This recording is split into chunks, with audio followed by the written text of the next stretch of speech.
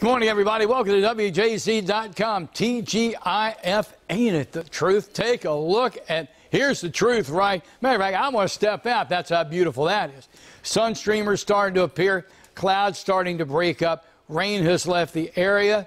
The forecast, as we've been discussing for the past many days, on absolute solid ground.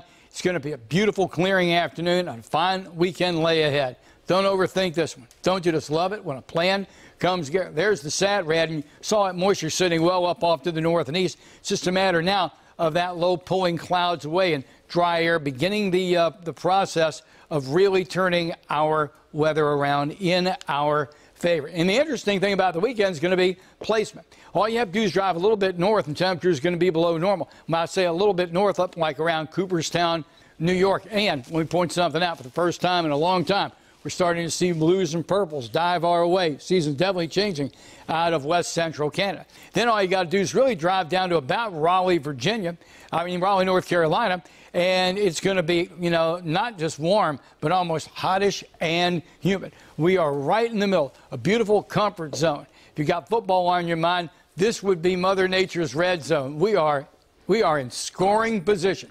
Take a look at the grand view, and you really get an idea of how good this placement is. High pressure is going to settle down right on top of us and leave us with a beautiful sunny forecast. Today, we're going to say variably cloudy, but I'm not going to lie to you. I think by the time we get past lunch, that variable becomes partly to mostly sunny at 74 degrees. For night tonight, clear, 56, and then roll out this 7-day forecast. Mid-70s both tomorrow and Sunday. 79, beautiful Monday. A little more humid, Tuesday, 82. Wednesday, warm and humid, 82.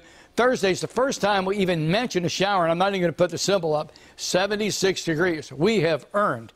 Is it earned? Hey, John, yes. Have we earned this, or do we deserve this? We deserve it. With both. We've earned and deserved this. Have a great weekend, everybody. Oh, wait a minute. Stand by before we leave. I need to bring you up to speed on Tropical Storm Kirk, because we really need to keep an eye on this. Kirk now has winds 50 miles an hour. Kirk has been ebbing and, increasing for the past few days.